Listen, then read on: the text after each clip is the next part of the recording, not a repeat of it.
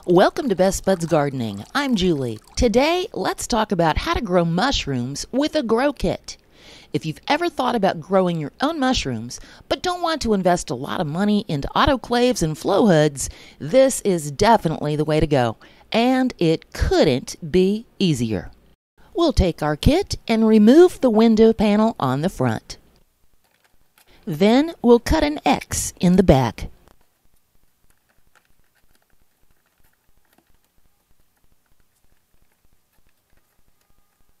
We'll take a fork or a shish kebab stick and we'll make some little scratches in that white stuff that's called mycelium.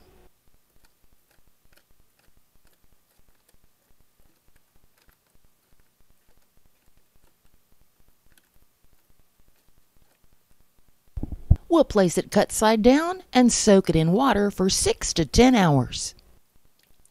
Now, let's just stop right there for a second. This is a shotgun fruiting chamber for mushrooms. Nothing you need for this project. It's a clear plastic tote with 1/4-inch holes drilled all over it. There are tiny holes drilled on the bottom because this gets filled with damp perlite and the perlite would fall through a 1/4-inch hole.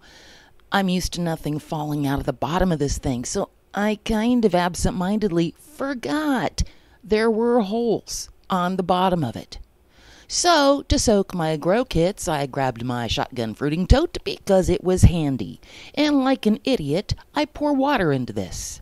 Now, you can see the darkening of the wet carpet under the tote begin to spread. I don't see this because I'm in the kitchen, getting another container of water.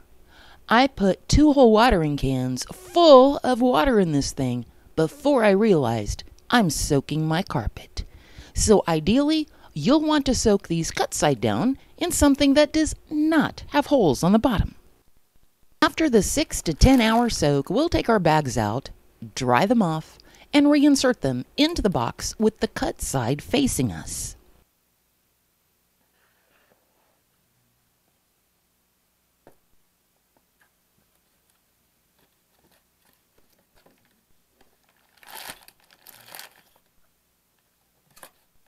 We'll mist our kits 2 to 3 times every day.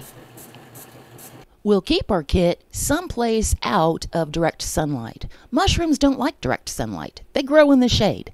Just set it someplace near, but not facing a window. 4 days later, our pearl oyster mushrooms have started pinning, or making baby mushrooms.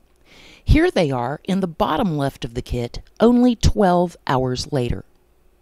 12 hours after that, and every 12 hours. They double in size every 24 hours.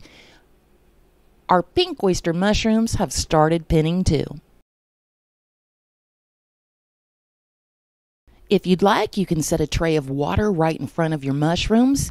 Mushrooms don't need to be watered, but they do like humidity. That's why we're misting them. So, how do you know when they're ready to eat? The mushroom caps will start off curved. 3 to 5 days after pinning, depending on the temperature and humidity, the caps will start to flatten out. That's when they're at their prime. We'll take them and gently twist them off.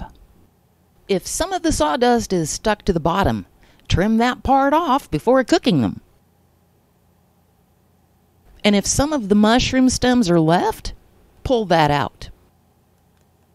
Now go ahead and mist your kit again. You should see some more pinning mushrooms in the next 2 weeks.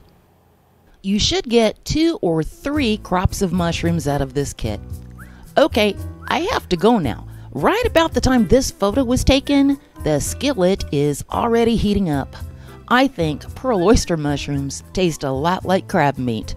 I'm going to saute mine in some butter and Old Bay seasoning. The pink ones will be ready in about 3 more days. And those taste like bacon. Thanks for watching. If you liked the video, you can buy me a coffee with the link in the description box.